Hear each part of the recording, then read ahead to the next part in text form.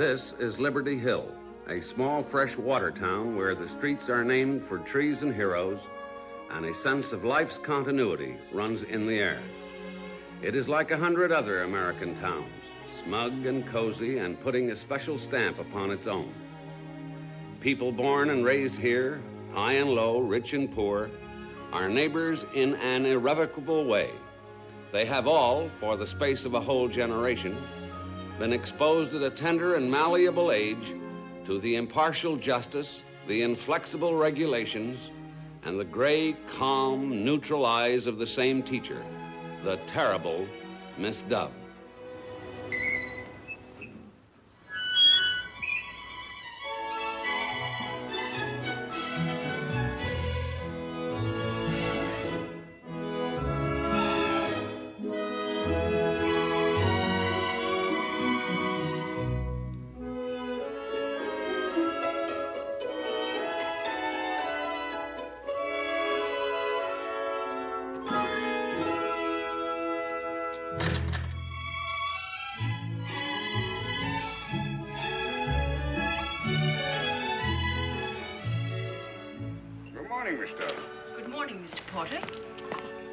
What is that you're using on your lilies? The sulfate of ammonia, best fertilizer on the market. Except for lilies, Mr. Porter. Particularly for lilies, Miss Dove.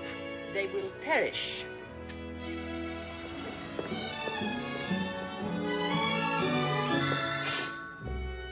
There she goes, Jinsey. 15 minutes past 8, right in the dot. I wish little Who's It, the slowpoke, would copy Miss Dove and develop a sense of time. But who could stand the strain? Imagine birthing a baby that in any way resembled the terrible Miss Dove.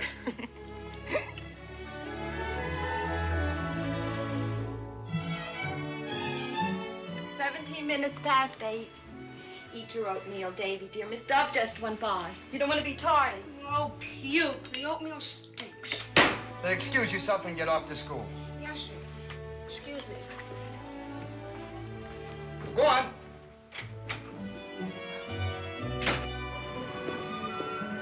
Good morning, Miss Dove. Good morning, Mr. Levine. Our Maury is coming home today to pay us a visit. Naturally, he will want to see his old teacher.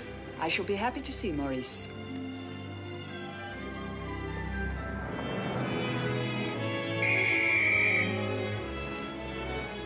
Good morning, Miss Dove. Good morning, William.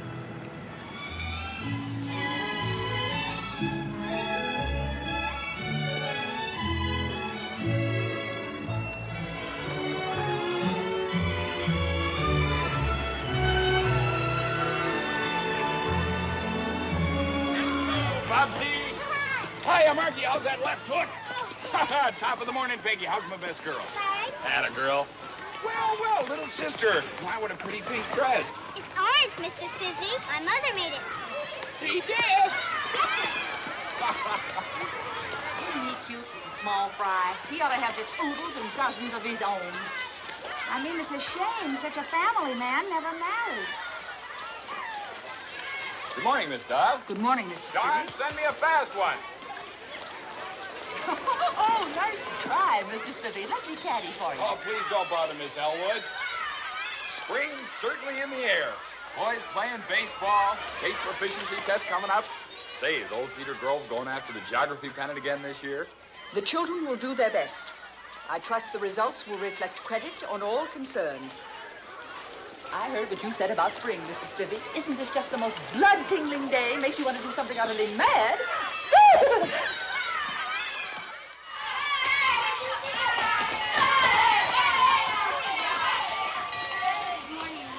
Good morning, Carrie. Good morning, Miss Dove. Good morning, Carrie.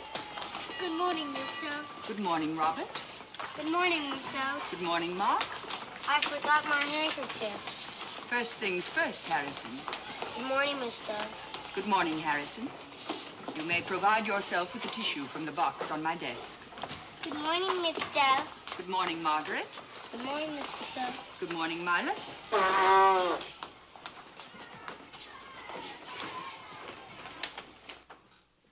Attention, please. The lesson will begin. We will continue with our study of the dietary habits of animals. Bears like honey. They are also fond of red ants, which have a flavor similar to that of pickles. Robert, you know what to do, Robert.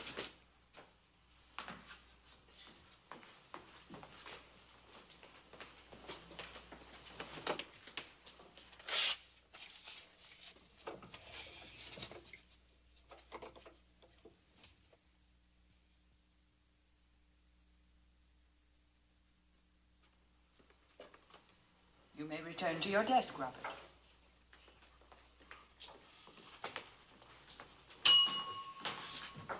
We will resume. The camel is not a pretty beast, but he can go many days without water.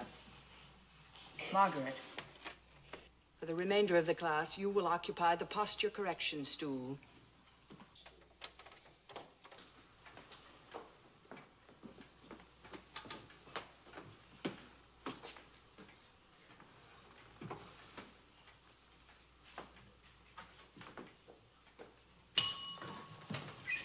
Resume.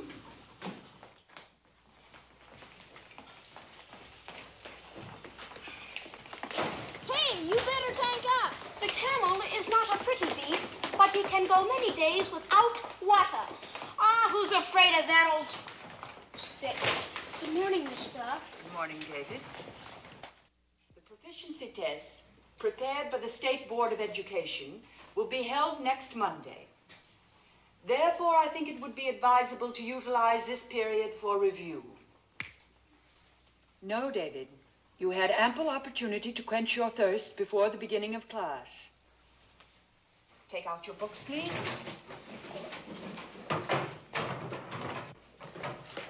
I advise that you memorize the agricultural products of the Argentine pampas.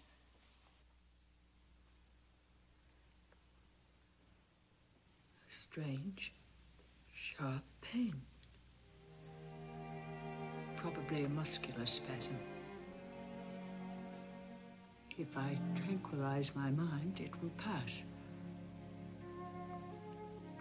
I will think about the Alps, white, clean, rising above Lake Lucerne. Come back, Victoria. Hellfire and damnation. You will remain after class, David. Yes, Miss Dove.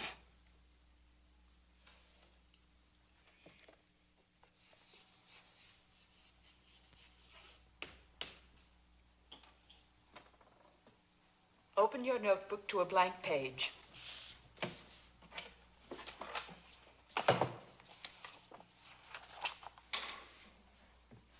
You will copy that sentence 20 times. You mean before lunch? By the time you have finished, the cafeteria will still be open.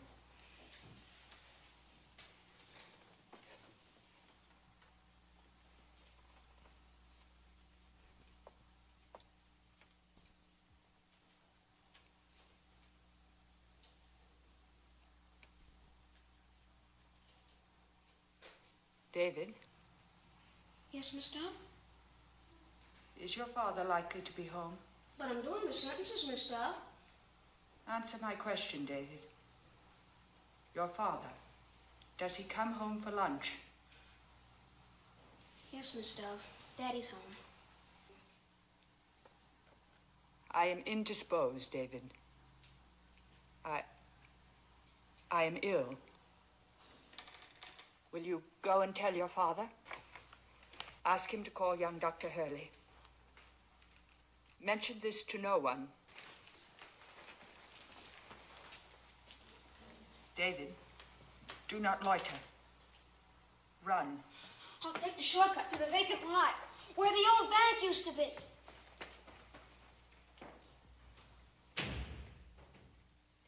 Where the old bank used to be.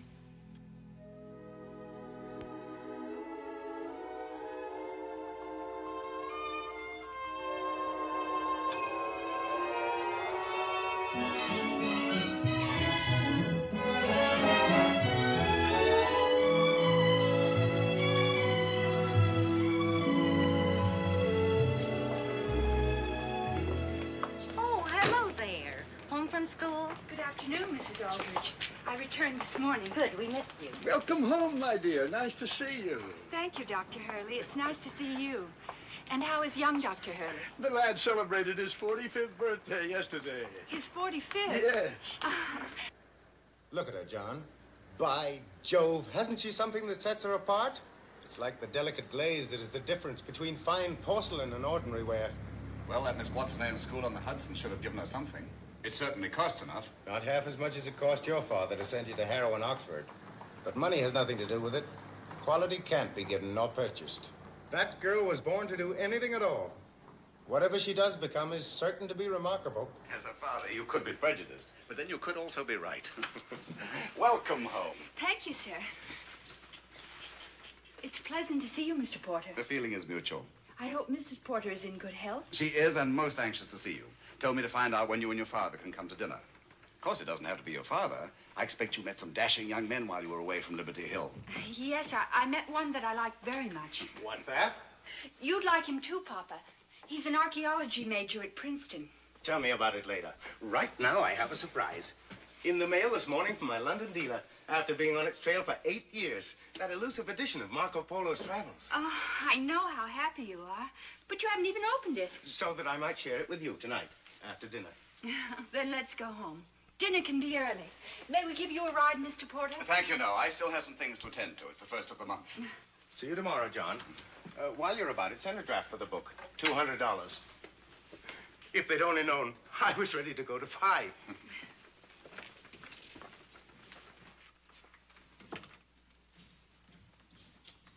$200.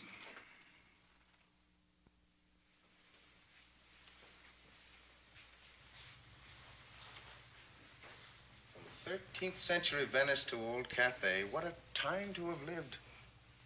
Next year, I've made up my mind, we'll make a tour. The grandest of grand tours. I'll show you every corner of the world. Last summer, Mr. Pendleton rode a bicycle all through Greece. Mr. Pendleton? Who's Mr. Pendleton? Oh, Papa, you never listen. He's the young man from Princeton I told you about. Oh, yes, the archaeologist. His name is Wilfred Banning Pendleton III.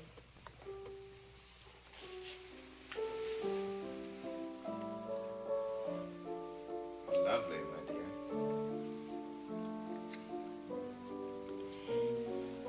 Mr. Pendleton wrote me a letter. He asked leave to visit me this summer, here in Liberty Hill.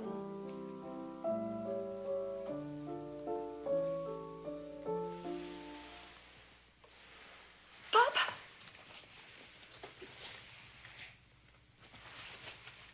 Henry! Henry! Call Dr. Hurley. Something's happened to my...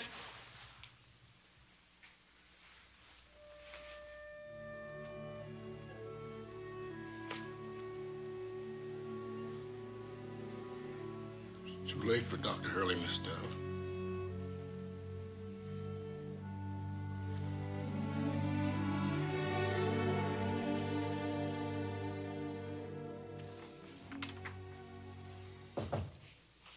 Yes? Miss Dove is here, sir. Have her come in, please. Thank you for coming. Won't you please sit down?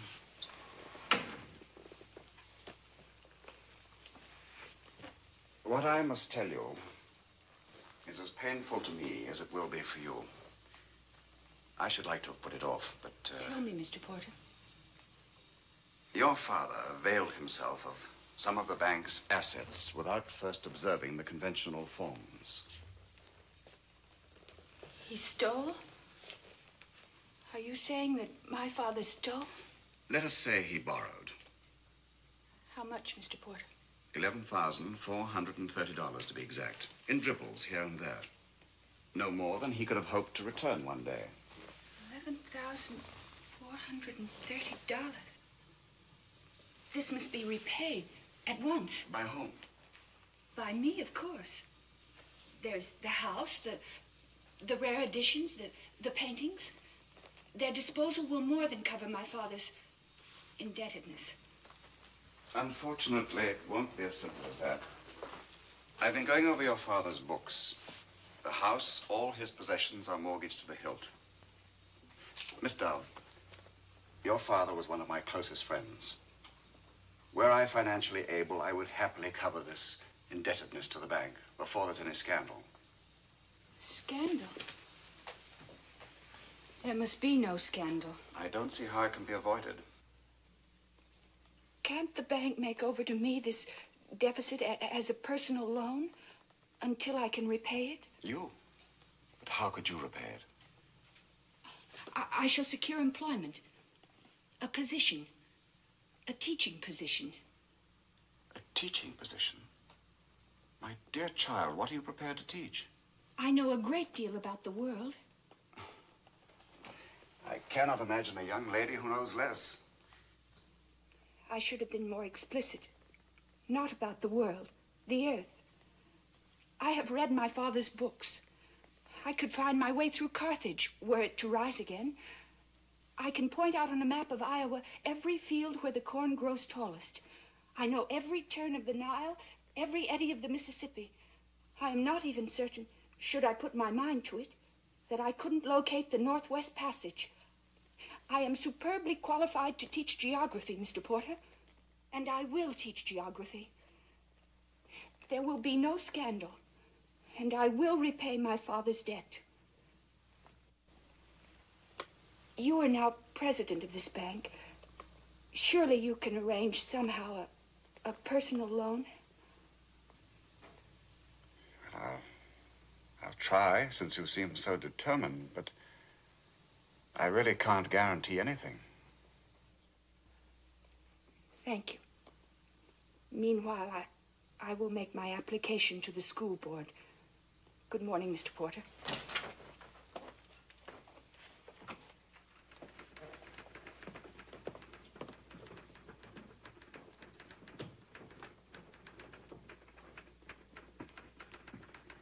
Is there anything you wish, Mr. Porter?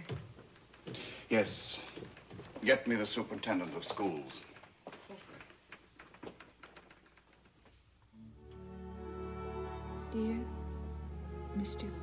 Pendleton, the news that you have been awarded a fellowship by the Carnegie Foundation is most gratifying. Much to my regret, the death of my father will prevent my receiving you this summer. Mail, Mr. Pendleton. Thank you, Ames.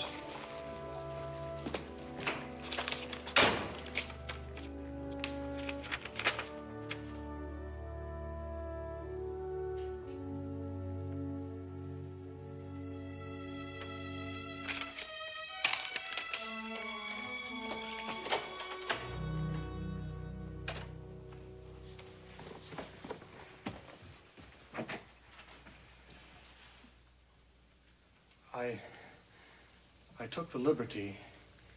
I had to express my sympathy in person. Please come in, Mr. Pendleton.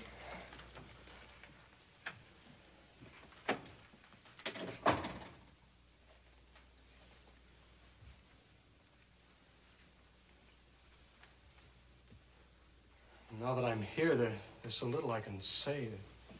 You've said it very well, Mr. Pendleton.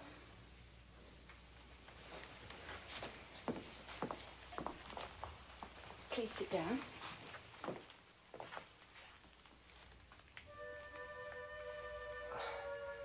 Welford's an awful name, isn't it? But must you call me Mr. Pendleton? My friends call me Wolf. I don't suppose you'd care to. No. But I should like to call you Welford. Thank you. Just what does the Carnegie Fellowship mean, Welford? A full year in Tibet with the Archer expedition. Tibet. You'll see the Himalayas. We'll sail down the Brahmaputra, and then Lhasa. Lhasa. One of the oldest cities in the history of men. And on to Shigatse and the Sacred Lakes. Wait. I know their names. Mansarowa and Roxtail. Right. Then we'll follow the ancient route to Kashmir and the Tarim Basin. Mr. Pendleton, Welford, how I envy you. I don't want you to envy me. I want you to come with me. Come with you? I know this must seem premature, but from the first moment we met at Miss Kingsley's weekly tea, I felt that our friendship, begun under such pleasant auspices, might ripen into something warmer. Remember, we left the others and strolled along the river. We sat on a marble bench and you described the misty isles of Greece. We like the same things. Yes, we do. My assets are not impressive. I have a $1,500 grant from the foundation and $5,000 my grandmother left me. But in all modesty, I feel I have a future in my chosen field. A bright future, Welford.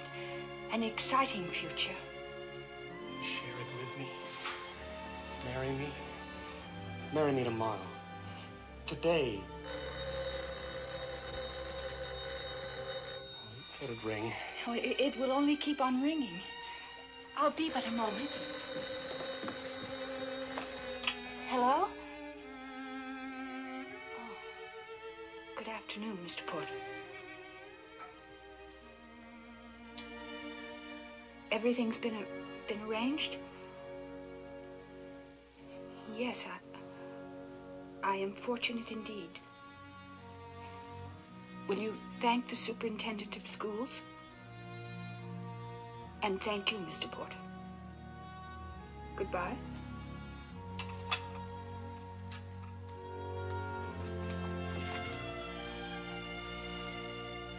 Well? I am afraid, Welford, that we have been premature.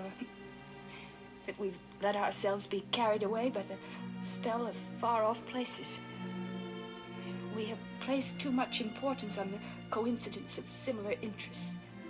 I'm asking you to marry me. I'm sorry, Welford, but my future is here. Here in Liberty Hill. There's someone else? There is something else. I, too, am about to embark on a career. Please wish me success in mine, as I do you in yours. Good afternoon, Welford.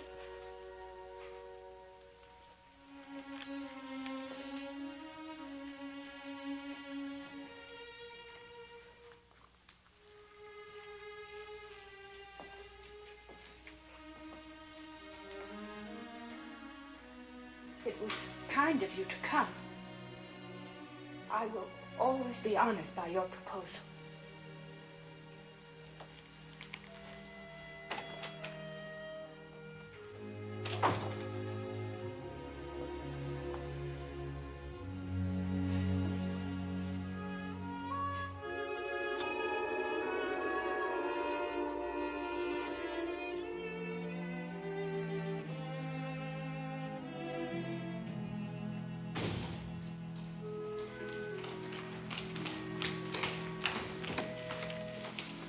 David said you needed help, Miss Dove.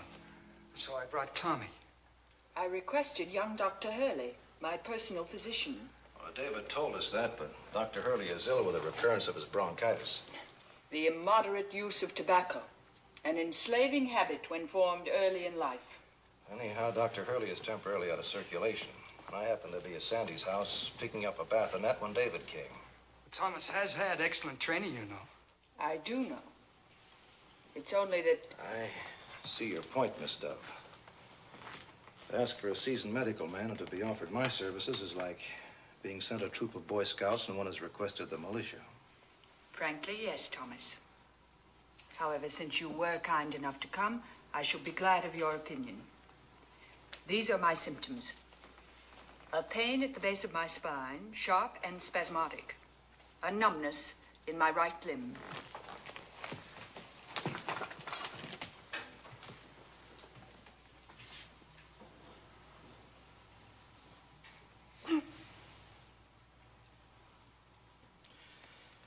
that so? Was it bad? Yes. And your right leg? There's a complete absence of sensation? My limb has gone to sleep. As soon as I move about it. But that's what I can't allow. Did I understand you to say can't allow? That's right. And pray, what is your diagnosis? I haven't one yet. We'll have to get you to the hospital and right away. I'm sure that is quite unnecessary. Young Dr. Hurley... He's flat on his back. Believe me, it is quite necessary. Next week, perhaps. At the moment, I cannot be spared. The state proficiency test... Not next week, not even tomorrow. Right away, now. The 5th grade is weak on the winds and the tides. I'm afraid the decision is not yours, Miss Dove. Yes, Thomas. My hat, please. My gloves and my bag. They are in the closet. I'll fetch them. I always admired that watch. Remember? Perfectly.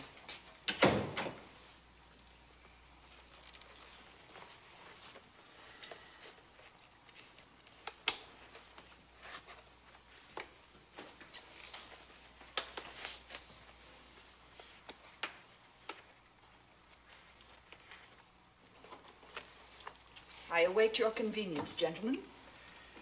Now, if you'll just lean forward this way, support yourself on the desk. Now, Sandy. Yeah. Okay. Sit down. Put your arms around our necks. That's right. There we are.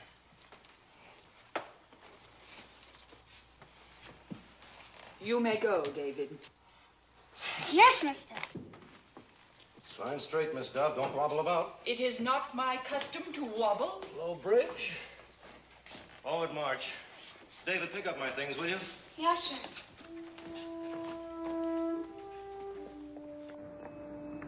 Watch your steps.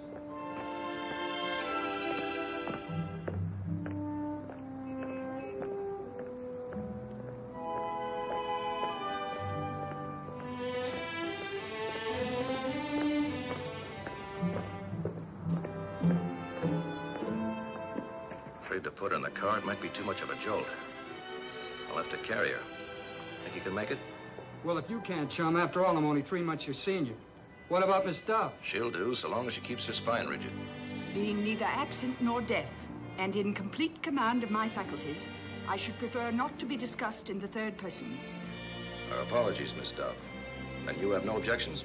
I defer to your judgment. You have defined my responsibility. I shall keep my spine rigid. Good.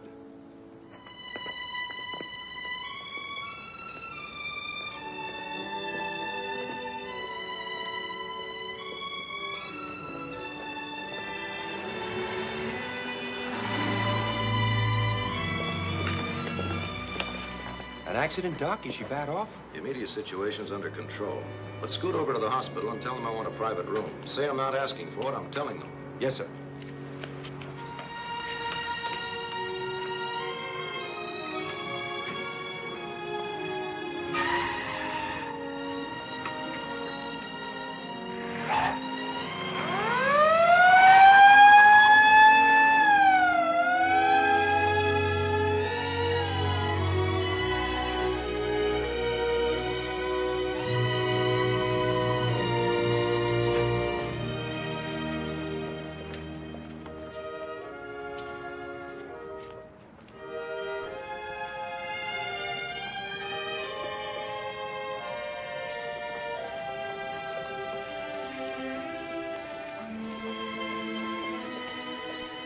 As I predicted. What did you say, Miss Dove? Nothing, Alexander. I am not one to gloat over an empty triumph. Spine rigid, Miss Dove. We're almost there.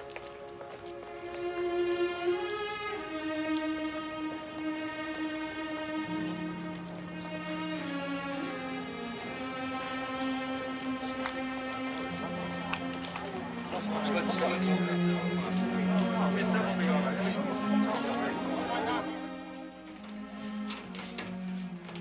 Go ahead, Sandy. Right. Though the circumstances are regrettable, we are honored, Miss Dove. Thank you, Mr. Pruitt. I have a special for tonight in case one is needed. A practical is the best I could do for day duty, but Mrs. Green is one of our very best. I try to be. Now what, Thomas? Mrs. Green knows what to do. Just keep her quiet. Yes, I certainly will, Dr. Baker. I'll look in on you a little later, Miss Dove. Oh, he has an appendectomy. Now, we're just going to relax, and we're going to have a good time. First, I guess I better get you to your room. That would seem advisable.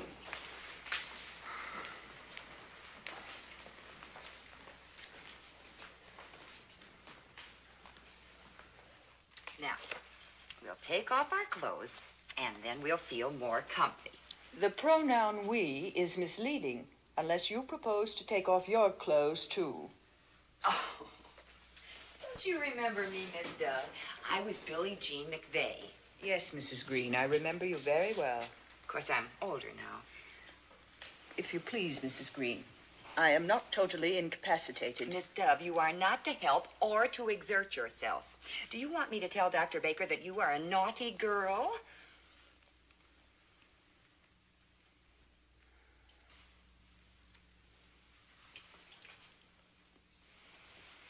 Something for after the bath to keep our skin soft and sweet.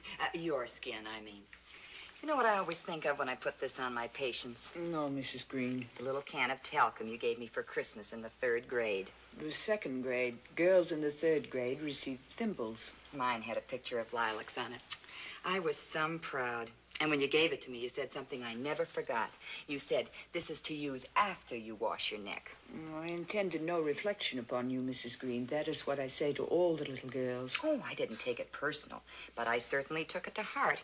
It's what I tell my baby, my little Ava. She's going on 5. She's just crazy about my Mary Snow's country garden. But I tell her every time she begs for it, I say, first you wash yourself good. Well... Yes, that's exactly what I tell her. What is my temperature? Oh, that's confidential. Besides, even if I told you, you wouldn't know what it meant. It's in centigrade or something. It is neither in centigrade nor in something. It is Fahrenheit. Well, hey, gee, thanks. I better remember that. As to my question, it was indiscreet. Oh, no, not indiscreet a bit. All patients are snoopy. But, well, you know, rules. Yes, Mrs. Green, I know rules. Well, now, I'll just stop yakking so you maybe can take a nice little nap.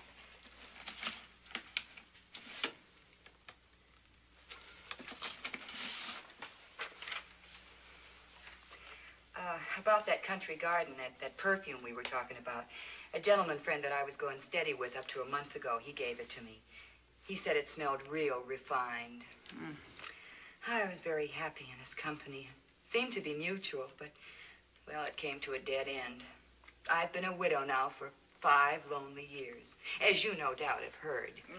I do not recall. You remember when I went way out west to Detroit to work in a factory? Well, out there I met Mr. Green. He passed away shortly after. So when I said that about being older, you see what I mean. But your life must be full. You have your work and your child. Yeah. You know Bill Holloway. Officer Holloway, I suppose I should refer to him. William was one of my pupils. Well, I just thought you might like to know how he's got you up on a pedestal. He says you're his idea of real genteel. I value William Holloway's opinion. Funny how he should have ended up the type he is. Why do you say that? Oh, I was just thinking about how he started out, being raised by the old grandmother. Now, you know what she was, and living in that leaky shack down by the gas works. William Holloway started out with a gift rarer than mathematical genius or perfect pitch. A child in whom the ethical instinct was as innate as the function of breathing. Oh, brother. If anyone should ever tell him that, you could drive a truck right between his ears. There would be no point in apprising William. He knows what he is. He always knew.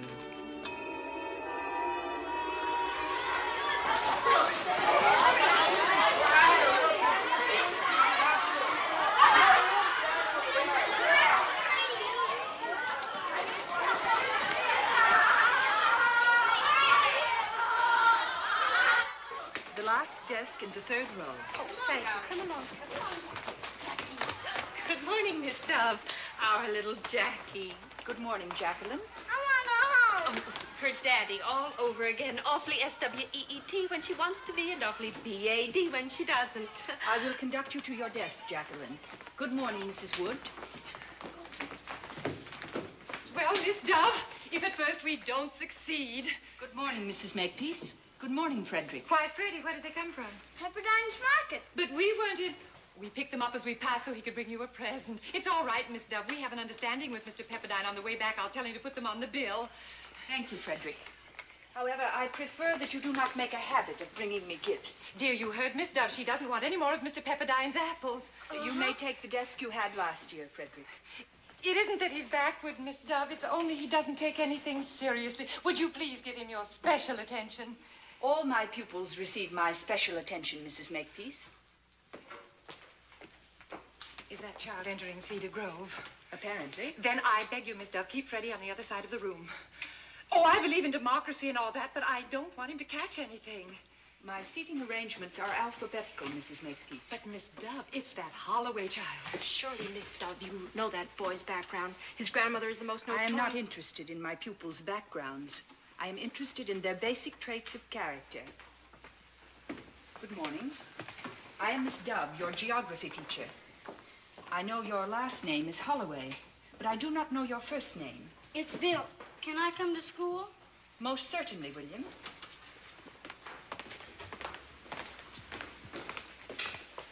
This is your desk.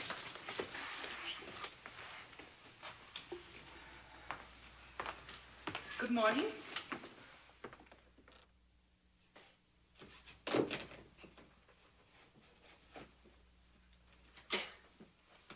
Ain't that coffee done, Billy? I'm getting it for you now, Grandma. It'll be a cold day when Kelly's cheap joint sees me again, let me tell you. Insulting me in public. Taking away my credit just because I owe him a few lousy bucks. And then threatening to call the cops just because I give him a piece of my mind. I bet you could hear me in the next county. Where'd you get that from? The 5 and 10, Miss Schultz gave me a dime to go to the store. Ain't she got a nerve? Considering her and me don't speak. Goodbye, Grandma. I gotta go now. Where you rushing to? Now, if you can run errands for old lady Schultz, who's got 2 fat legs of her own, you can do a nice little job for your grandmother. No, I'll be late. Now, don't you stir a step. You just take them beer bottles in the yard and dump them. All right. This is the day that nosy dame from the Relief comes snooping around.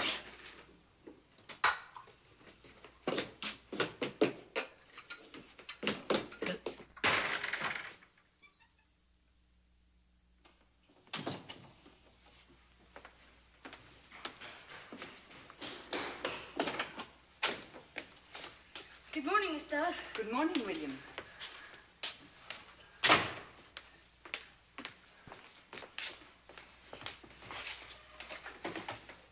Attention, please.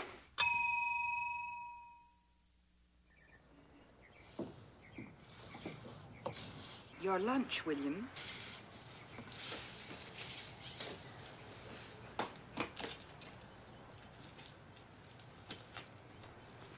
Thank you, Miss Dove. Drink all your milk, William.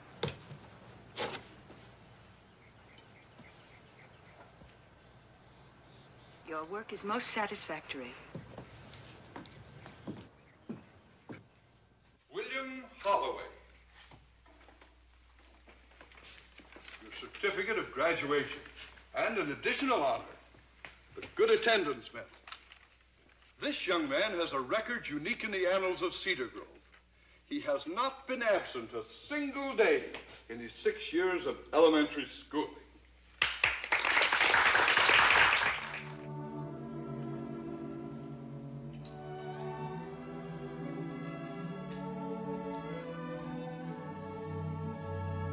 My felicitations, William. I came to thank you for my graduation suit. It was my pleasure. Well, I guess I better be going. I shall watch where you go with interest, William. I have faith in you. It was always so clean in here. Like this was where I really lived. That's why I never missed a day.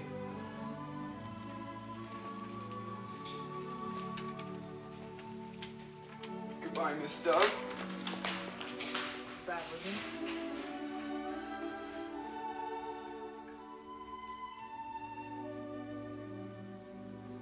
I do not worry about him. He will find his way.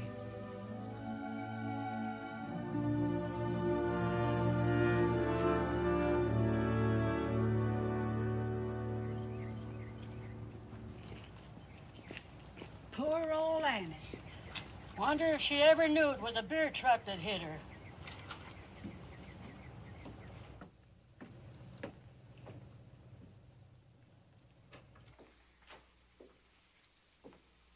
William,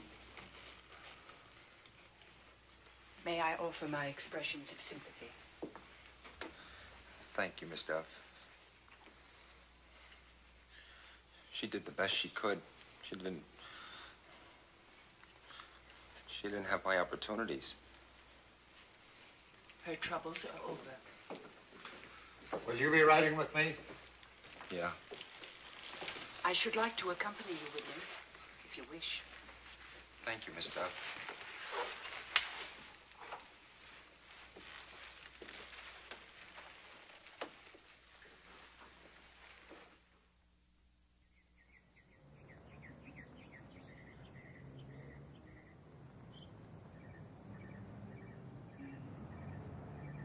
William Holloway, private, first class.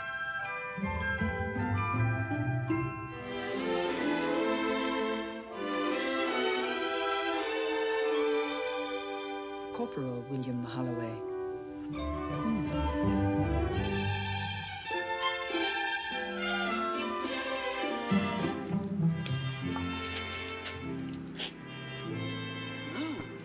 Sergeant William Holloway.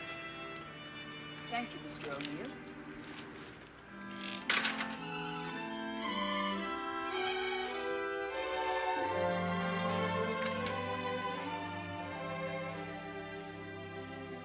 These sure are, they're delicious, Miss Dove. What's in them? Only bread and butter, William. When did you return? On the 3:45. I made a beeline straight from the station, mainly because I wanted to see you. Also, I need your advice. I am honored, William. Well, this is how it shapes up. Tomorrow I'm out of the Marines. I know it's pretty late. What would you think if I use my GI educational allowance for living expenses and finish school? I should approve. And then what, William? Oh, this'll throw you for a loop. I mean, surprise you. I've been thinking about entering the field of law enforcement. I'd like to be a first-rate cop. I mean, a good police officer. A worthy ambition, William. I shall continue to follow your career with interest. Thank you, Miss Dove.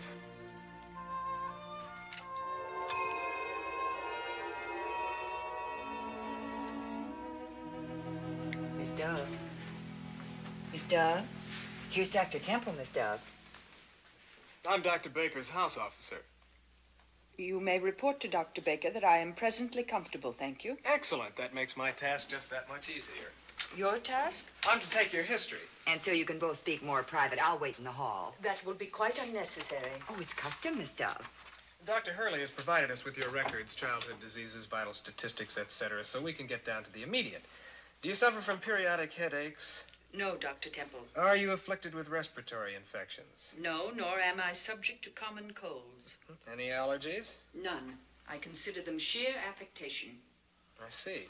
Is there a family history of epilepsy, night blindness, eczema, or melancholy? Certainly not. What about your emotional life? I beg your pardon.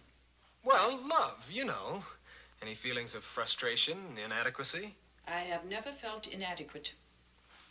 The question was routine. Supposing we call your emotional life satisfactory? That will be correct. Are you subject to fantasy? In other words, are there occasions when the world around you assumes an aura of unreality? Yes, Dr. Temple. Well, could you say approximately how long you've been conscious of these occasions?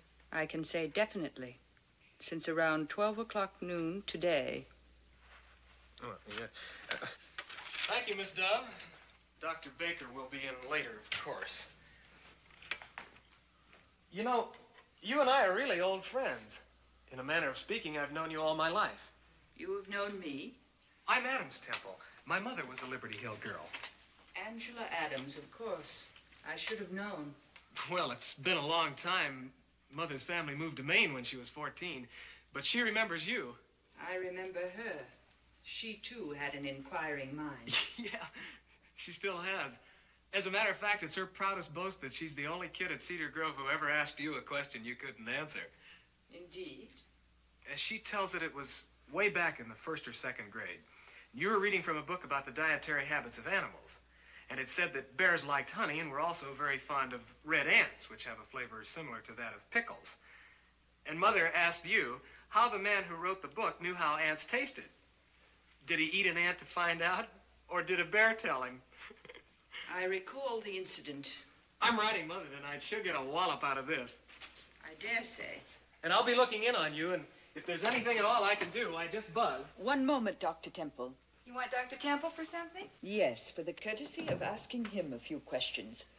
For all his volubility, he told me nothing of my physical condition. Well, he couldn't. He's not in charge. You're Dr. Baker's private patient. Then what is it? What is it Dr. Baker suspects? He'll tell you what you need to know. I see no occasion for mystery. Don't try to see. Let us do the thinking. You? And Thomas Baker? And Angela Adams' son will think for me? Well, sure. We're experienced. Oh, look. Your first flowers. Bill Holloway, Officer Holloway, left it at the desk. It is very beautiful. Good afternoon, Virginia. I didn't know you'd been admitted. I haven't. I came to see you. How are you, Miss Dove? Quite comfortable, Virginia. And you? Wonderful, except the suspense is killing me. If nothing definite has happened by the end of the week, Dr. Tillett's promised to give nature a nudge. Right now, he suggests I keep walking. I better had. Tommy knew I was here, he'd have a fit. Well, I just came up to wish you good luck. And good luck to you, Virginia.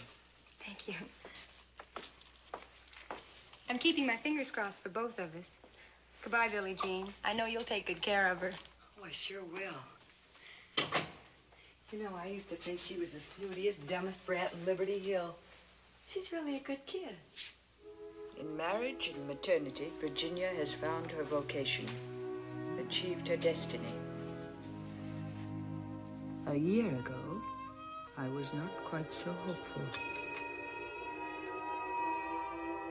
Dear old Cedar Grove to thee, we pledge our love and loyalty,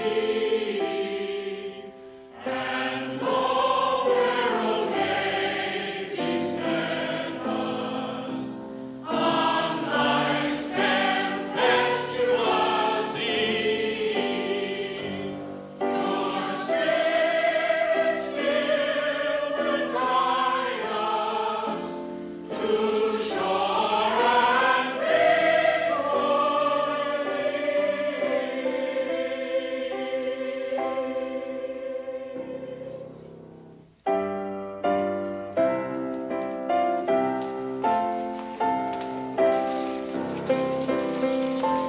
Seems only yesterday since we marched down that aisle. You too, Jency, didn't you? Come on, quick now,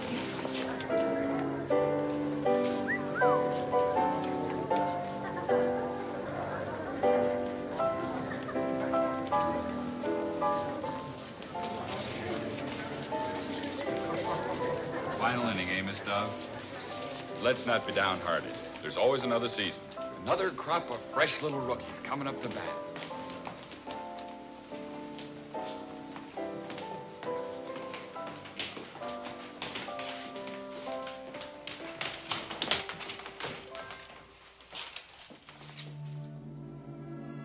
For 6 years, I pruned and polished them.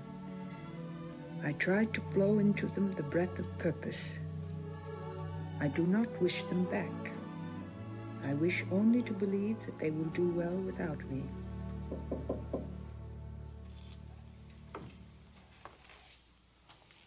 Good morning, Miss Dove.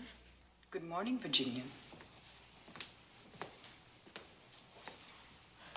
This was my place. You may sit there now, Virginia. The room is different. Empty. Like life. Is that the same map? Is China still orange? It is a new map. China is purple. Cartographically, of course. I like the old map. I like the old world. I felt secure in this room.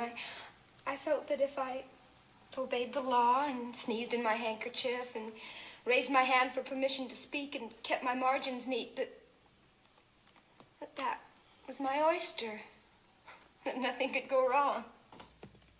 Well, at first it worked out all right. Even flunking out of the university seemed like fate. I won that talent contest and got a job in New York, singing television commercials. Oh, Miss Dove, tell me what to do. Do your duty.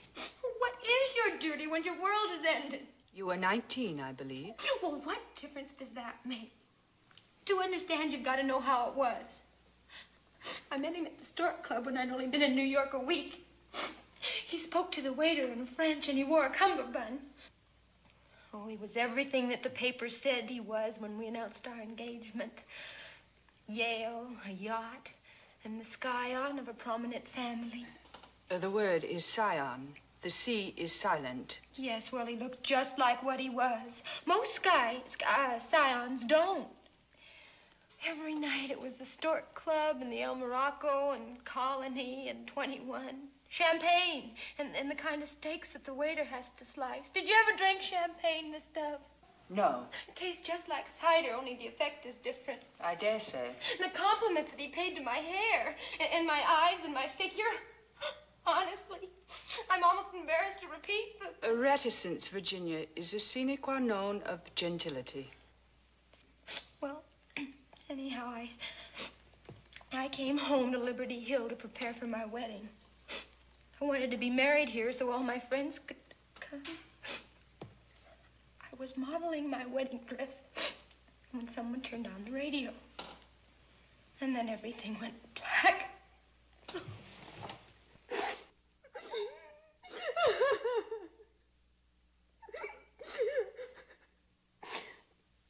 The next day I got a telegram.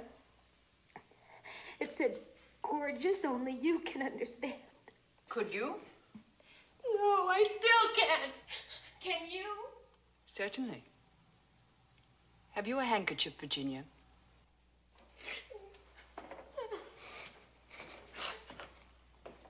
My heart's broken, Miss Dove. A broken heart is cumbersome baggage, Virginia. What can I do? I am not undecided as to how you should be answered, Virginia. But I am not convinced that this is my province. Oh, tell me, Miss Dove. Very well. First, you must return to your sister's house. You must enter your bedroom, fall on your knees, and give thanks to your heavenly Father. Thanks for what? For preserving you from a fate worse than death. Death? Death. It is evident that the young man to whom you had given your affections discovered that his feelings for you had altered. He had, however, an honorable avenue of escape. He could have requested you to release him from his commitment. Instead, he proved himself a coward and a person of low principles. I thought there was something wrong with me. Your fault lay in rashness of judgment. His lay in dishonor. After you have expressed gratitude to the power that kept you from a disastrous alliance, you must consider your duty to your neighbor and yourself. You must find a useful occupation. Do you think I could teach? Decidedly not. But there are other spheres of service. Oh, I might be a nurse? You might. Good morning, Miss Dove. Good morning, Thomas. I thought I'd drop by for old time's sake. Why, Jency, I didn't expect to find you here. Holy mackerel, kitten, you're all grown up. May I say you've done a mighty neat job of it? Thank you. It's nice of you to approve. Well, the last time I saw her was before I went east to med school. I was being separated from the Navy and she's from Cedar Grove, so to celebrate, she shot my brother Randy with a squirt gun in the seat of the... Virginia cannot enjoy being reminded of that, Thomas. Oh, I think it's cute of Tommy to remember.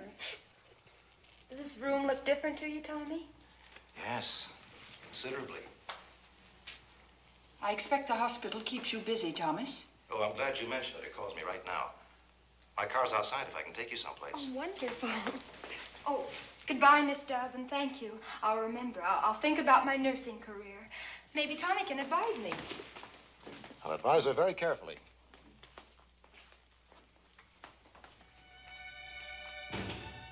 I am 54. I won't have to retire until 67.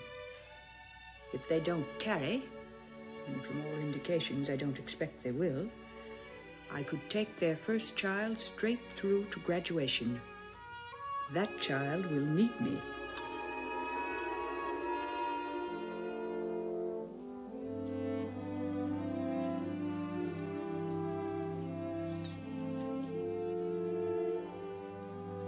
You better be getting you ready. For what, Mrs. Green? Don't you remember? For night duty, you got a special order. Those dames like nothing better than to throw their weight around as far as us practicals are concerned. The least little thing and they squawk downstairs. No, a small town's not my cup of tea. But I have a sister living here, and I was between positions and needed a rest. I only took your case as a favor to the superintendent. I'm interested in the theory of nursing. In my extensive training, I feel I'm wasted on the daily routine of the bedside.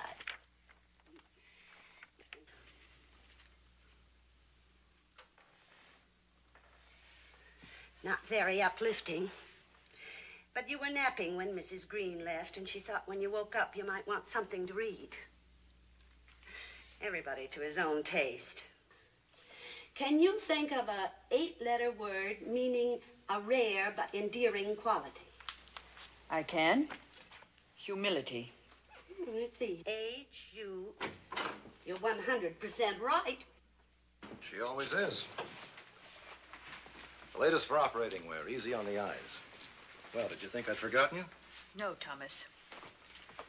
We just dropped by to see that you were being well treated. Any complaints? I am not pleased with this wall of secrecy. I should like to ask a few questions concerning my health. Certainly, but I'm not sure I can answer them. What do you surmise? I don't surmise. Tomorrow we'll do extensive tests. By Wednesday, I should be able to speak with some degree of conviction. Until then, Miss Dove, I shall expect you to assume the virtue of docility. Yes, Thomas.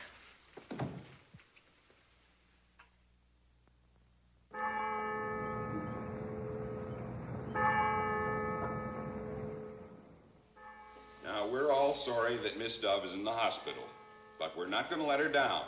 We're going to go right on with our geography work. I will take her place.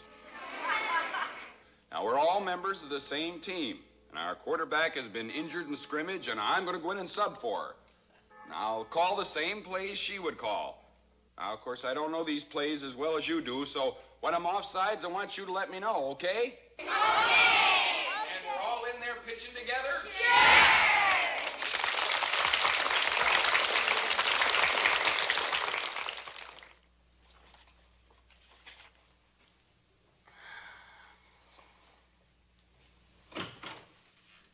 So nice of you to drop in, Dr. Baker. I was only admitted 2 hours ago. I know, kitten, but I've been pretty busy. Oh, really? Then don't let me detain you. Fortunately, I have my own physician. He'll keep you well informed of my progress. I know Sam Tillett will. That's why I can put you out of my mind. Why, Tommy Baker, of all the callous, inhuman, heartless, have you forgotten that I'm in this hospital to have a baby? Your baby, our first baby. No, I haven't forgotten. I've been thinking about it all morning. I'm the happiest, luckiest guy in the world. But by what a narrow squeak. How much she had to do with it. How much who had to do with it? Miss Dove. A terrible Miss Dove. Without her, there'd have been no Thomas Baker. No beautiful Mrs. Baker, no little Who's It Baker. What did she have to do with it? That time in the South Pacific after my ship was bombed. Floating for days in that raft, no food, no water. She was right there with me all the time. Giving me the same fishy stare she used to give me back in the geography room when I needed a drink of water. So to make my supply hold out, I pretended I was back in old Cedar Grove. Even when the water was gone, I kept on pretending. I'd think, the bell will ring in a few minutes. You can last a little longer. Well, I lasted. They picked me up and gave me a medal. She rated that medal. Tommy, is anything awful the matter with Miss Dove? I'm due back now for more tests. We won't know till tomorrow. Don't worry about me, Tommy. Don't give me a thought. I'll look after little Who's It.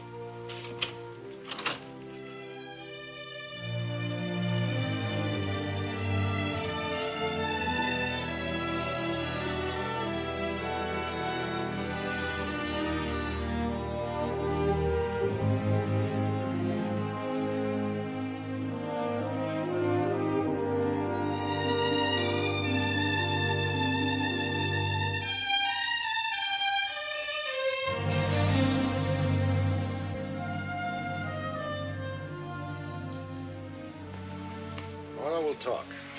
Until then, I want you to put all this business out of your mind. Thomas. Now, we mustn't worry about tomorrow. We must do like Dr. Baker says. Goodness gracious, it's a regular greenhouse. I am deeply appreciative, but there are far too many. Restraint is the better part of beauty. I will keep the white azalea. Please dispose of the others. Yes, Miss Dove. But what'll I do with them? There must be less fortunate patients who would enjoy them. Shall I take them around to the wards? Please do, Mrs. Green. Okay. I went up and down the halls, giving cheer where it was needed. Oh, I saved the cards and I borrowed some stationery. If you'd like me to write the thank you notes, I'd be glad to. That would be obliging. Will you dictate them? No, use your own discretion, Mrs. Green. Only avoid the fulsome. Yes, well, I was going to say the same thing to everyone. Listen and tell me what you think. Dear Mr. Porter, at the request of Miss Dove, I am advising you that she is thrilled to death by your floral offering. The sympathy of friends brings sunshine to lonely shut-ins. I remain graciously yours, Billie Jean Green, R.P.N.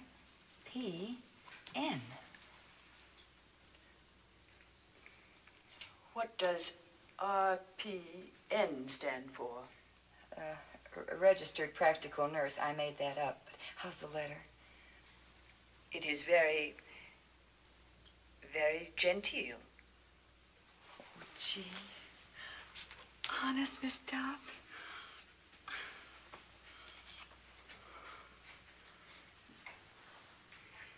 You know, Miss Dove, I'm not really Mrs. Green. I took the name for little Ava's sake. I was way out there in Detroit. Virtue knows no frontiers. I was on a night shift. Got me all mixed up. I'd never been anywhere before, and you remember, Miss Dove, how I wasn't very mature. I do. All the fellas wanted to take me out. I guess it went to my head. There was this one fella. I didn't know he was married. He was wonderful to me. Anyhow, before I knew it... There is no need to elaborate. Oh, he was so good-looking and big, and I was so homesick. You know how it is. I do not know how it is, but I know that right is right and wrong is wrong.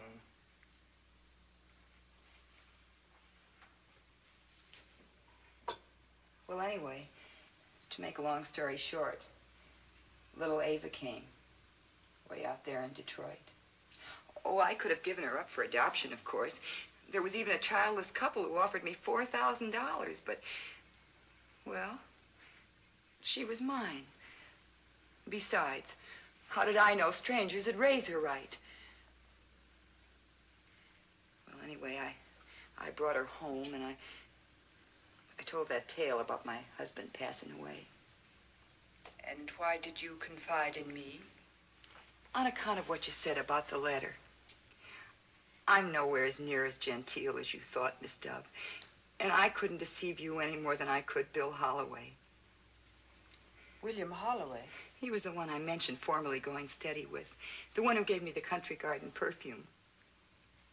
You and William Holloway? When he bought me a ring, an engagement ring, it just all came out. He's like you. A person you tell the truth to. That's what stopped me back there a minute ago. He said your very words. Right is right. Wrong is wrong.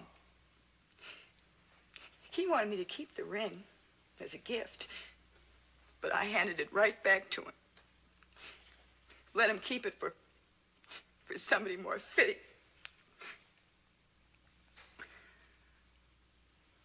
Well, knock me for a loop I won't ever recover from. But I guess I'm one of those that have to learn the hard way.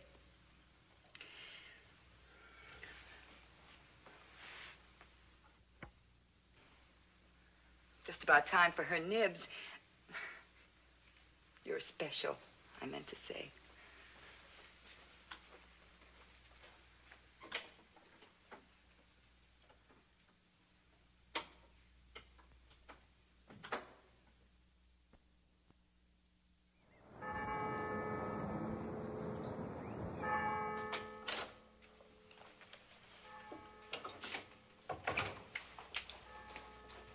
From the 3rd grade. It's Cedar Grove. The work is laudably neat. You may place it on the dresser. Isn't it sweet? When do you think we may expect Dr. Baker? Now, we're not to worry. Remember, no news is good news. Maybe that's him now. Miss Dove's room, Mrs. Green speaking. Who? I will inquire. 2 out-of-town visitors would like to pay their respects. One telephoned to ask permission. The other is waiting in the lobby. Who are they? Well, they're not birds of a feather, as the saying goes. One is Mr. Maurice Levine, the famous New York stage play writer. The other is Fred Makepeace. I suppose you know where he resides. They are my former pupils. I shall be glad to see them both. Miss Dove will see them. Both. What? Mr. Makepeace was so sure of his welcome, he's already on his way up. Now, I don't hold with giving a dog a bad name, but neither do I believe in taking chances. Good morning, Miss Dove. How you doing? How do you do, Frederick? Do you know Mrs. Green? Hiya. You may be seated, Frederick. I'm not over the hill, on the lam, or anything like that. What I mean is, when I read you were sick, I went to my gang boss. As boss, the only teacher that ever learned me anything is in the hospital. I want the day off to go visit her. And he gave you leave? The green light, just like that. Why, sure, Fred, he says. I know I can trust you. I am gratified to hear that.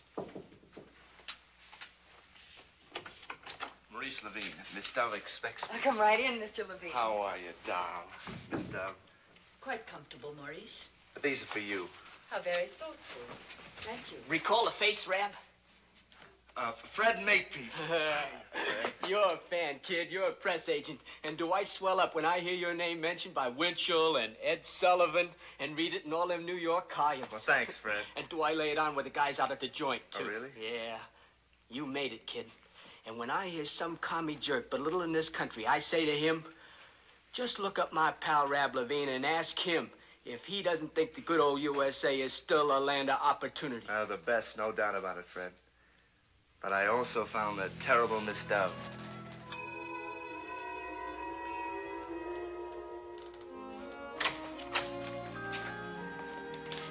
Miss Dove, this is Maurice Levine. I am glad to know you, Maurice. Maurice is 11 years old. His credentials from the school he attended in Poland would ordinarily place him in the 5th grade. But he knows no English, and in my opinion, he would pick it up quicker if he went through all the 1st grade classes. I shall seat him in the L section.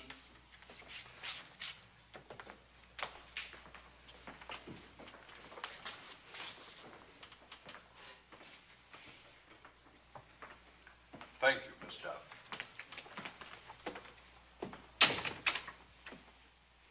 The class will begin.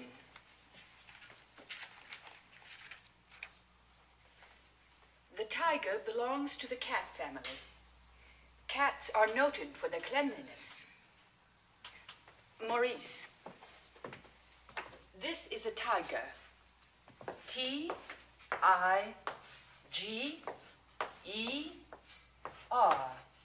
Jo, wir haben gerade Tiger in Wasche vergolten. Hat geheißen Sultan. Es geben sie ihr stolzen Schein und sie schreck auf der Fälle. Aber einmal hab ich gesehen, wer hat gewaschen sein Pony. Und wie my mama's alte Katz. Thank you, Maurice. I am sure that was most interesting and informative. When Maurice knows our language as well as his own, we will ask him to repeat it. Old Mrs. Rabbit was a widow. She earned her living by knitting rabbit wool mittens. She also sold herbs and rosemary tea and rabbit tobacco, which we call lavender. When no one was looking, she would also smoke a rabbit cigar. I have no recollection of Mrs. Rabbit indulging in any such vice. Is that on the page you were reading? No, Miss Dove, but it seemed funny to me if she did. You will adhere to the text. Continue, Maurice. Yes, Miss Dove. She had 4 children, Flopsy, Mopsy, Cottontail, and Peter. Here comes that new kid. Sicky wizzicky boo! Sicky wizzicky boo! Come on, gang! Fred! Tommy! What's the matter, Tommy? Why don't you let him alone? He didn't do nothing. Oh, come on, Tommy. It's just for the ducks. Sicky wizzicky boo!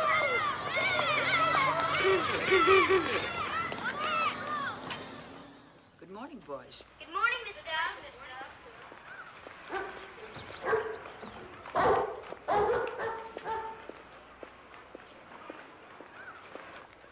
Good morning, Maurice. Good morning, Miss Dove.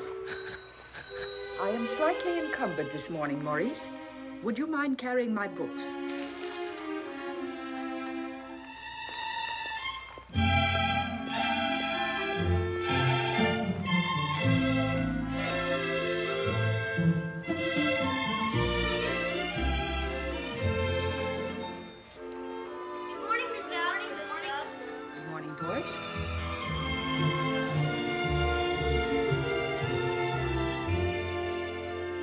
Because of the season of the year, we will consider the country of Palestine, the original home of the Jews, a country we hear much about in church, but of whose sons and daughters we know very little.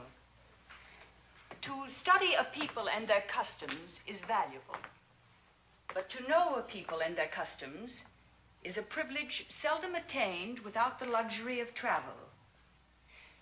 The 5th grade is to be rarely privileged. I have your parents' permission to take you to a traditional Jewish feast. Mr. and Mrs. Levine have graciously invited you. We're going to Rab Levine's house? We are going to the home of Maurice's parents. And may I ask, Alexander, why you refer to Maurice as Rab? We all call him that. It's short for rabbi. Maurice has progressed during the few months he has been here, but not to that extent. Rabbi means teacher. It was so that Jesus was addressed by the multitudes. There sure is a swell party. Pig, he ate 17 of those little, they're like dumplings, only better. The matzo balls. I bring more. Much, much more. For me, too. For you, too. A most successful evening. I feel much has been accomplished.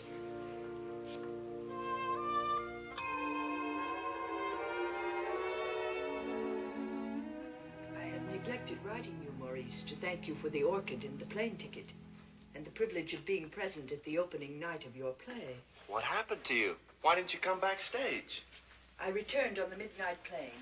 It was imperative that I be in my classroom the next morning. Boy, what a kick that must have been, huh? Seeing old Rab's name up there in electric lights. I bet you were proud. As Maurice's former teacher, I was gratified by his worldly success. Ouch. Then you didn't think too much of my play. I am not a critic, Maurice. But with more than 300,000 words at your disposal in any unabridged dictionary, it did not seem necessary for you to permit your characters the use of expressions that were frequently inelegant, often profane, and, unless I misinterpreted their meaning, occasionally improper. Thank you, Miss Dove. Next time I'll try to be more meticulous. Discriminating. Yes, Miss Dove. Well, what gives with you these days, Fred? I guess you don't get the courier no more. I'm on the roads. Acting or selling? Mostly digging with a pickaxe. Well, you seem fit and happy. It must agree with you. Well, sure. Plenty of exercise, good plain food, 12 hours sleep each night. Frederick Makepeace is paying his debt to society. Oh, I see. No big caper, Rab. I just got in a jam and had to pass a little paper to tide me over, which would have been nothing if I hadn't borrowed this convertible from a parking lot and happened to wreck it. Well, life can be rugged. Not too. The judge would have let me off with a fine and an SS. A suspended sentence. But I didn't know where to look for the dough, and probation never really sent me. It makes me nervous. Yeah, I can imagine. It ties you down. You can't make plans. So I decided to do the stretch. I only got 6 months left.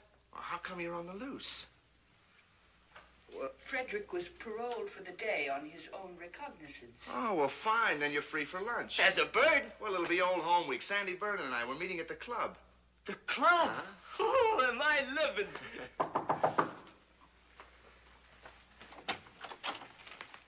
Sorry to intrude, but it's official. Police Officer Holloway begs to intrude. Please come in, William. Good morning, Miss Dove. I hope you're improved. I appreciate your good wishes, William. Excuse me, Miss Dove, but it's getting a little crowded in here. If you don't need me, I would greatly enjoy breathing a fresh breath of air. Hiya, Bill. Long time no see. Look who's here, Rab.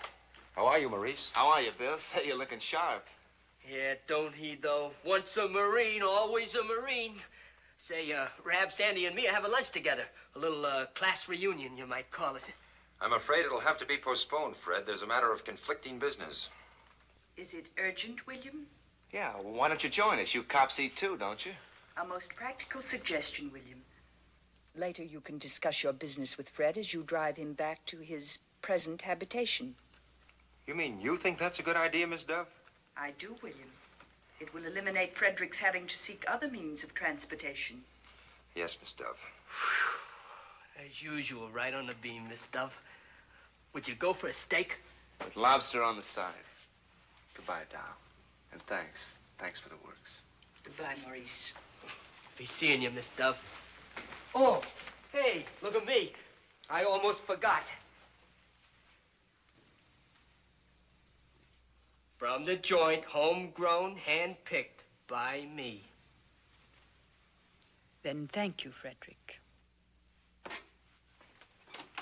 William, will you ask the floor nurse to send Billie Jean to me, please? Hey. Yes, Miss Dove. Now I read the face. Billie Jean McVeigh. You mean she's now a nurse? An excellent nurse, Frederick. Kind, courteous, efficient, genteel. I have been most fortunate. Yeah, sure.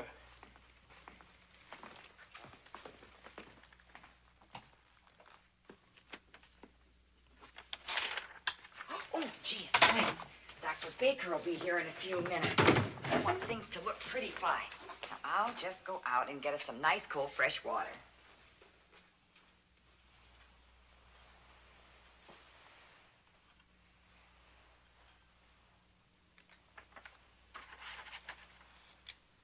Patient is a slender, normally developed female, aged 55, showing few of the usual senile changes, lying quietly in bed in no apparent distress, alert and collected. I'm surprised. I trusted you. I am guilty but unrepentant. What I read has restored my sense of personal identity. Now you listen to me. A chair for Mr. Porter. I'm not here in a private capacity. I represent Rotary. Indeed? Indeed, yes. The Liberty Hill Rotary Club has voted unanimously to assume entire financial responsibility for your illness. Wherever you choose to go for this operation. Mayo's, the Johns Hopkins, the Lay Clinic, Rotary is behind you. And if I decline this kind offer? And who are you to decline it? Who gave you this right to walk the world with a haughty spirit, frightening little children, turning men to stone? My dear sir, if you wish my attention, you must employ a civil tone. I am not to be bullied. Bullied? You talk of bullying. She's always been a stiff-necked termagant. Do you think my pride hasn't suffered? Seeing the daughter of my best friend practically penniless? Working for her bread? Wearing outlandish clothes? A civil tone, if you please, Mr. Porter. You have forgotten yourself. I have forgotten nothing. I haven't forgotten that I made you a very civil offer once. 15 years ago, to be exact. I've been a widower for a year, rich but lonely. Even then, she was an old maid. Lonely, too, but far from rich. The offer was generous, but nonetheless ridiculous. I shall ignore that final insult. Because it cannot blot out the memory that once, consciously or unconsciously, you did something that placed me in the untenable position of being forever in your debt.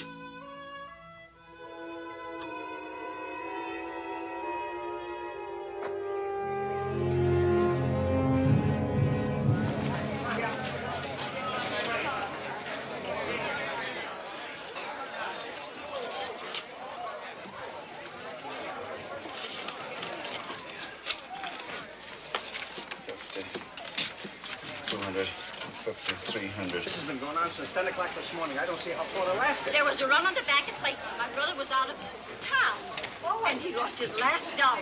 Like a fool, I put it in only yesterday. Hey, look at that. He must have run out of cash. I told you something like this would happen. Excuse me, please. I wish to make a deposit. Ed, we've been friends. If I can just hold out until tomorrow. Friends, nothing. I'm withdrawing every penny. To be exact, $6,572. Since your transaction will undoubtedly take a little time, Mr. Prouty, and mine will be brief, I'm certain you will extend me this small courtesy. Are you nuts? I've been here since 1... Thank you, sir. Good afternoon, Mr. Porter. Good afternoon. A pleasant day for February. Yes. Miss Dove. A distinct touch of spring in the air. Miss Dove.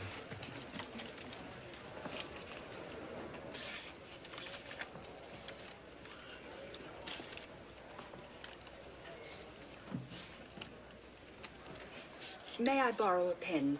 Mine has gone dry. Of course. Thank you.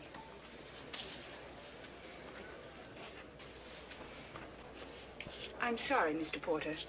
By some strange coincidence, your pen seems to lack ink, too. You're looking well, Mr. Porter. I had heard that you were suffering from a mild case of lumbago. Thank you.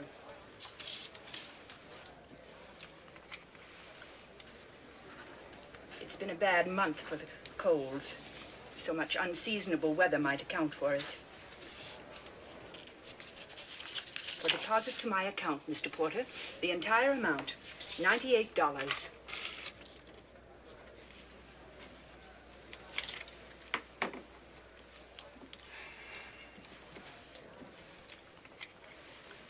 Thank you, Mr. Porter. Thank you, Miss Dove.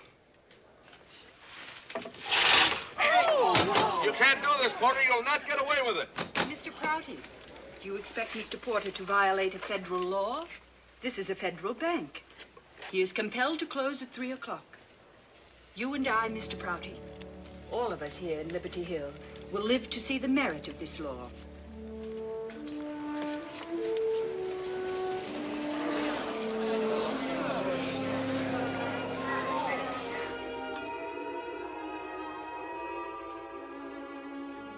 I am sure your Rotarians intended me no offense, but I am not an object of charity. It isn't charity Liberty Hill offers you. It's respect. That I shall accept with unqualified pleasure. And now, Thomas, will you be more specific as to your findings? Well, you have a small growth on your spine, which must, if possible, be removed. If possible? If possible.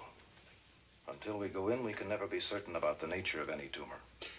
All you have to decide is who shall remove it and where. Aren't you competent? I think so. But there are surgeons with much more experience and reputation. So if you decide to go elsewhere, it won't be interpreted by me as a reflection on my ability. The club can charter a plane. There's a very famous man at the Mayo Clinic. Allow me to deliberate. I remember that you had very skillful fingers, Thomas.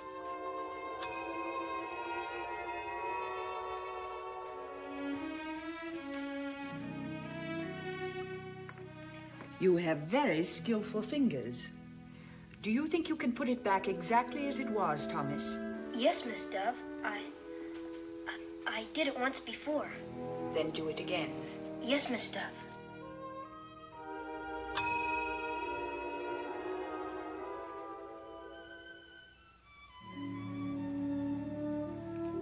I shall feel perfectly safe in the hands of Thomas and Billie Jean.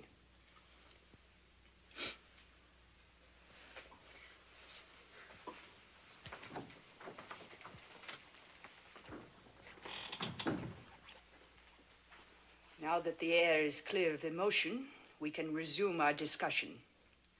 What do you propose? Let it be done tomorrow. As you used to tell us that... I know what I used to tell you. What is the procedure? This is what will happen. This evening at 8, you'll swallow a capsule. You'll sleep soundly. So soundly that the next morning when you're given a hypodermic, you may not even know. Certainly you won't care or shouldn't. You'll be taken to the operating room and put under general anesthesia. Because of the position of the tumor, the operation may be lengthy. In that event, the anesthetic will be prolonged, and so might its after effects. It may be well into Friday before you finally awake. Where? What? Where will I awake? I don't know, Miss Dove.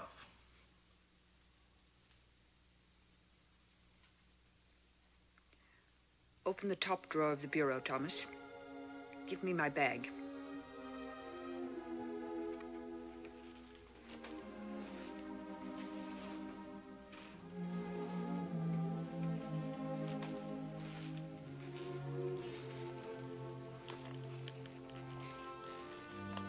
My father's watch. No, Miss Dove. I should like you to take it now, Thomas. It is bequeathed to you in my will. If on Friday I awaken here, you may return it temporarily to my custody.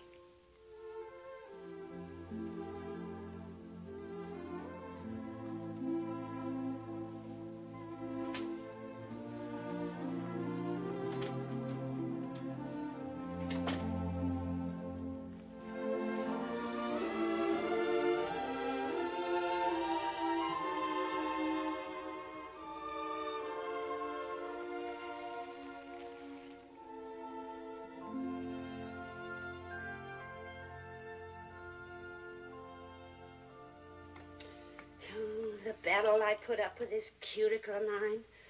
You have the same trouble?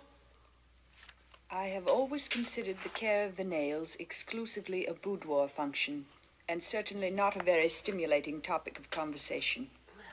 I beg your pardon. I'm not supposed to be up, but I simply had to know how you were feeling. There have been some recognizable developments, Virginia. And you? Glory, like the night before Christmas. This time tomorrow, we'll know what it looks like, if it's a boy or a girl. Well, I better go now. Good night, Miss Dove. Roses in your pillow. Good night, Virginia.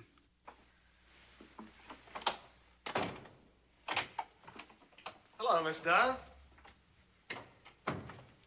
Dr. Temple, would you be writing to your mother tonight? Why, yes. Yes.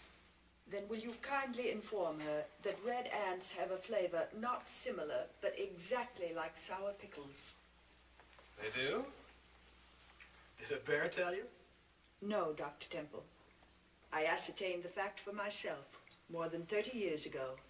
You did? How? I ate one. Well, good for you. I won't wait to write, Mother. I'll send her a wire.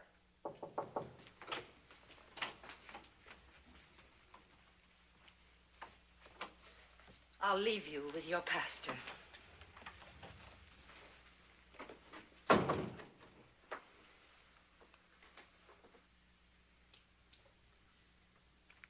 Thomas told you? Yes.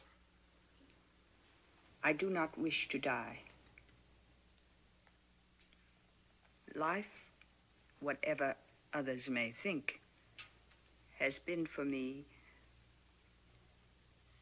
I have been happy.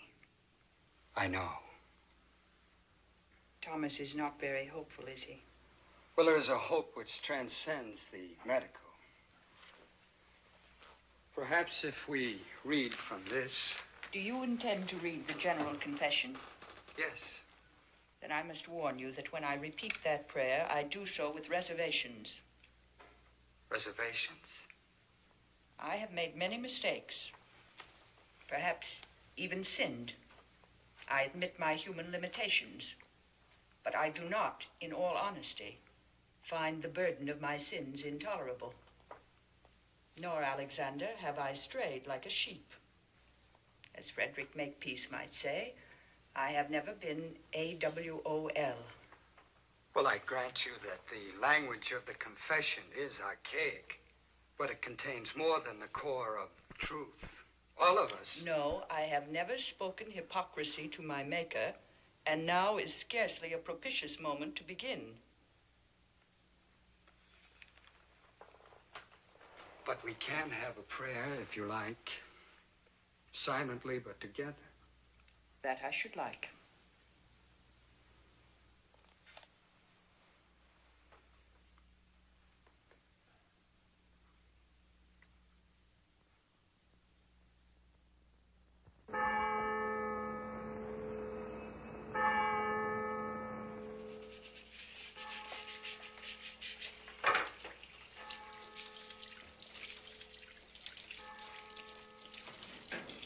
The parson and the copper in the lobby.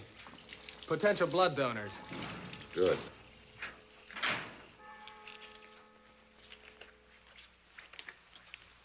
Okay. Okay, Tommy. All right.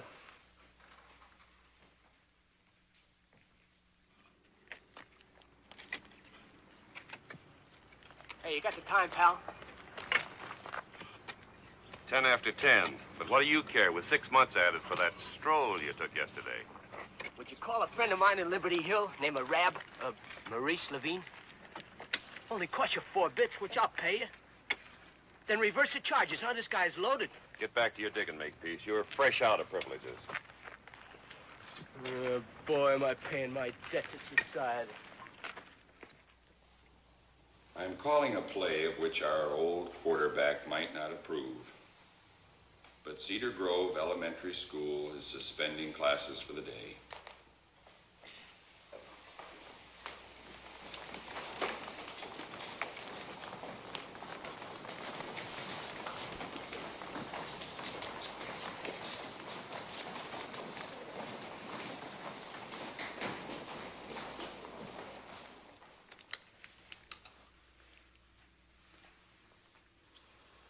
It's more extensive than I thought. Have Holloway and Burnham stand by. She'll need blood, and plenty of it. Yes, Doctor.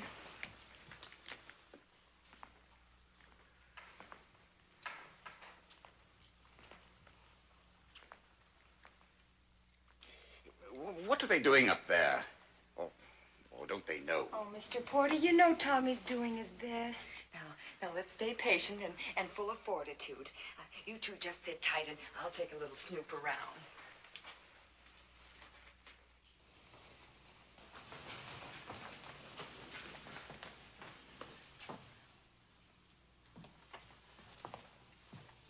How's it going, Miss Rice? Dr. Baker sent a frozen section to the laboratory. The report hasn't come back yet. She's had one transfusion. There'll be more. Do you think there's a chance? A nurse is permitted no opinions, Mrs. Green.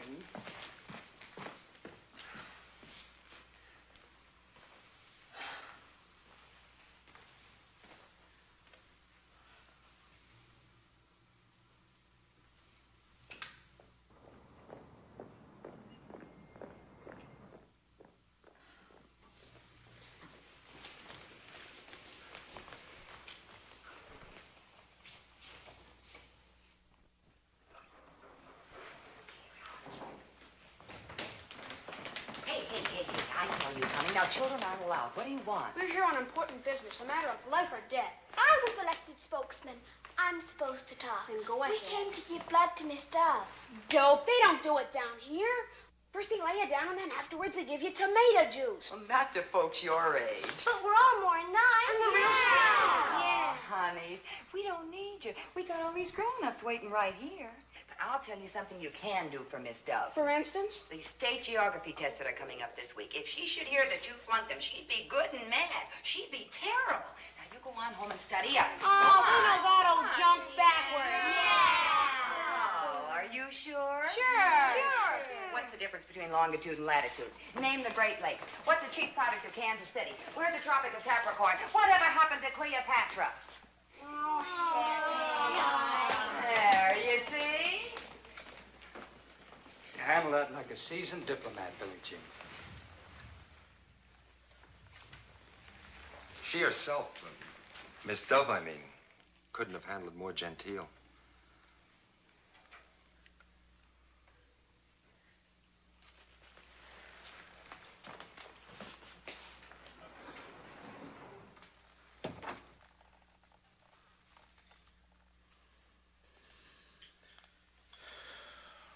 That's it. Take over.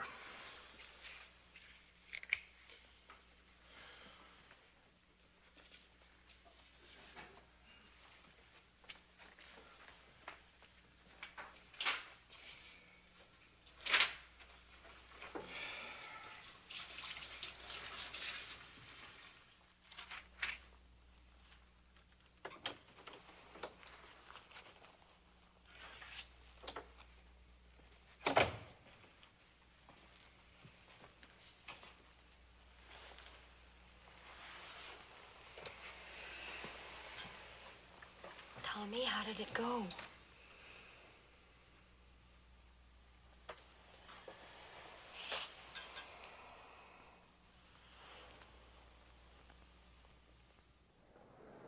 Oh, come on, girls. Break it up.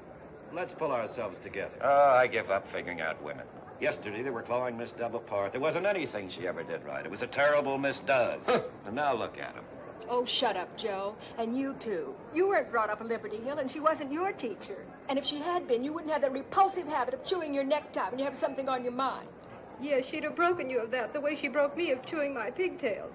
And I was counting on her to break our Susie of chewing hers. What comes back to me plainest is the day I told her she was nuts. I guess you young fellers never knew she kept this town from going bankrupt. Oh, why don't they tell us something? That's what I like to know. We pay taxes. We got a right to know. Yes, sir. They say they're waiting for a report from the laboratory. Laboratory. That's passing the buck. If young Dr. Hurley's We just been on heard from the case- laboratory. The report won't be completed until tomorrow morning. So you folks might just as well go home. I'm sorry.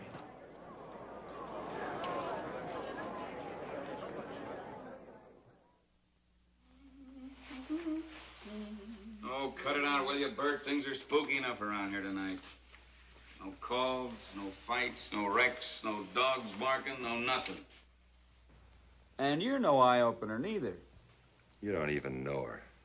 Sure I know, Miss Dove. I've been here more than 2 years, ain't I? I'll be sorry to see the old girl kick off, but if you ask me, I don't think she cares much. She couldn't have had much of a life. Never married, no family, no kids, never went nowhere. Why, they tell me she's never been more than a couple 100 miles from this burg since the day she was born. That's right.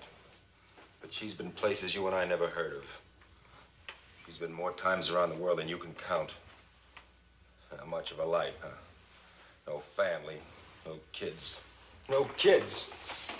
Boy, you're really off your rocker. Kids, she has 1,000 of them.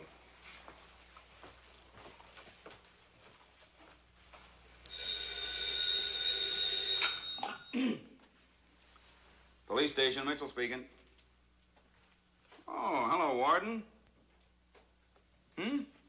Fred Makepeace. On the loose again? And you think maybe he's heading for Liberty Hill, huh? Yeah, sure thing, Warden. We'll be on the lookout for him. All right. Good night. I wonder what's the big attraction in this burg for a petty thief like Makepeace? Well, I tell you, I don't know.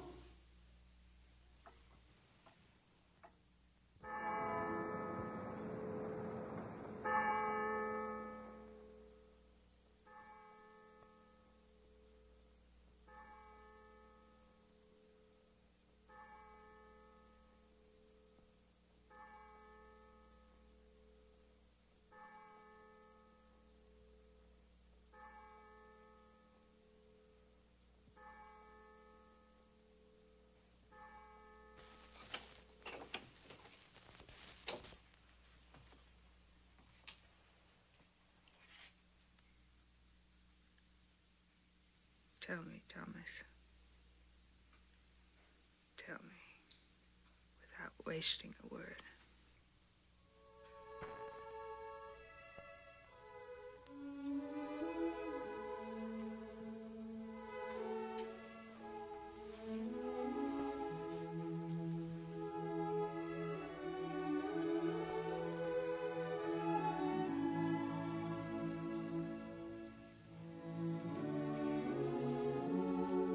And Virginia?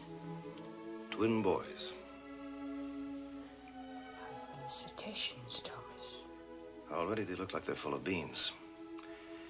You'll have your hands full, Miss Dove.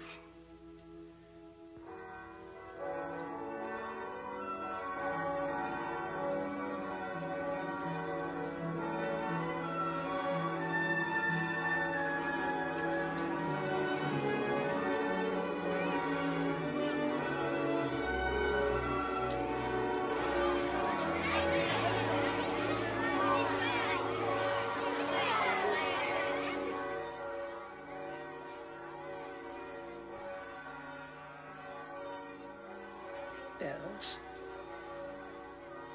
Why are they ringing? Is it Sunday? Friday, Miss Dove. What a big day for Liberty Hill. Dr. Temple just gave the town the news. The news? That you're going to be all right. Gosh, that crowd's been waiting out there since the crack of dawn. There are people in the streets? And more coming. Everybody and his uncle. I never saw anything like it, except maybe in the movies when a queen or some big shot takes a bow from a balcony.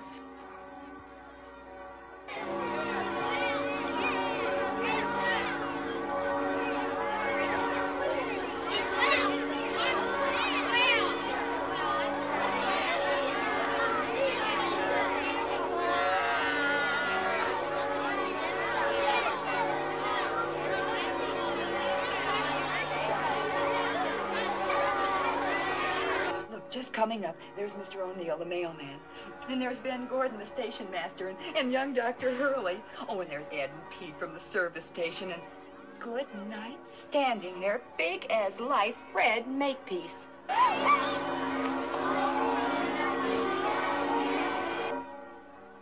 Frederick Makepeace.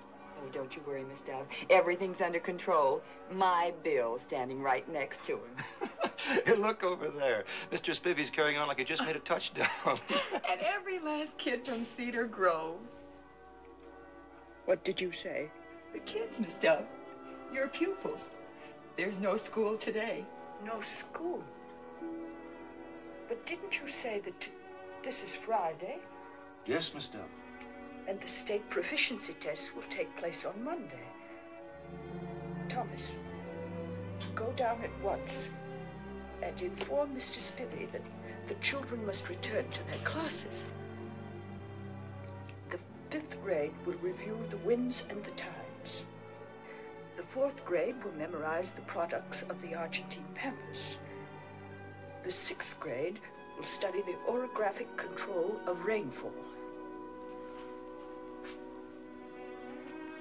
at once, Thomas.